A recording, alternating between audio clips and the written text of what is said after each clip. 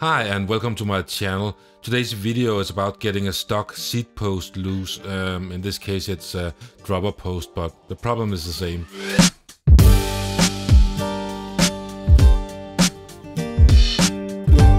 So I have been riding with this dropper post for a few years and it has served me well until now. And I have it out of the frame a few times and rearranging it, and I have been putting some paste on it, but apparently not enough.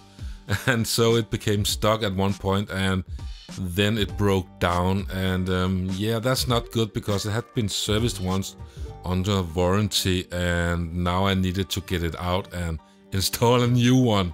In the beginning I just loosened the bolts holding it into the frame, hoping that at some point it would get a jolt or something and come loose when I was riding, but that didn't happen, so I had to think of something else. So the first attempt was just to pour boiling water on the frame and some of the posts, hoping that it would do something with expanding and retracting in size, but clearly that wasn't enough. So we also tried just turning it clockwise and anti-clockwise, and well, I said tried because it didn't budge at all. It was completely stuck. So clearly I was looking at maybe having to get a new frame, and it's quite expensive. I didn't feel like I have that kind of money. So what I did was I purchased a CO2 fire extinguisher, and it was like in dollars it would probably like $150, $200, and that's a lot of money too, but it's still cheaper than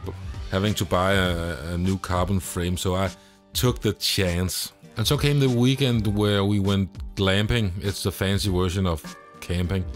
And I brought the CO2 fire extinguisher, and we started by building a cardboard, what should we call it, enclosure that we could pour all the CO2 into, and we did that and produced a lot of dry ice. So the first attempt was just trying to see if we could turn it and get it to come loose, but it didn't. And the next attempt was to pour some boiling water on the outside and hope that the difference in temperatures would do something. But sadly it hadn't come loose at that point, so attempt 3 we poured down some WD-40. The frame was upside down, and then we poured it inside and hoping that would do something, let it sit there for a little while, and we cooled it down again. It still didn't come loose. We had of course destroyed the dropper post at this point, so the saddle was just moving around and could almost do a 360 inside the dropper post. So we were kinda out of choices right now.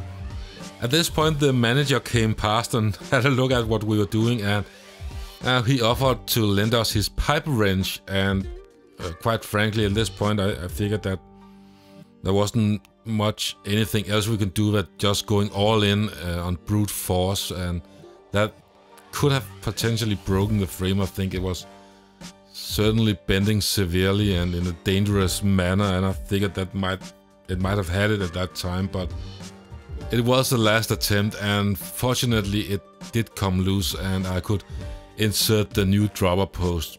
So the question is, did the CO2 save it, or what's actually was the reason here? Was it still just the brute force? I can't tell you. I don't know. It didn't seem like the CO2 did much. Maybe it did. Well, the important part is that it now had come out of the frame, so I could use my bike again. And what seemed to be the reason it became stuck were that the aluminium had corroded a bit, but it's a very tight fit. There's not much room, there's not a millimeter of space, so the least amount of expansion would probably seize up the dropper post, so you couldn't get it out, and a seat post for that matter also. So in the future I have it out every month and using some carbon paste just to make sure that it won't get stuck, and so I hopefully can catch it next time. That's the lesson I've learned, that I need to service it more often than I have been in the past.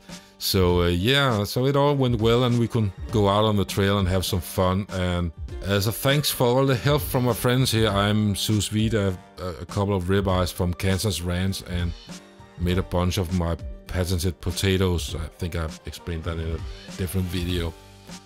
And a bit of the red wine I brought, so all in all, an excellent weekend that saved me a lot of money buying a new frame.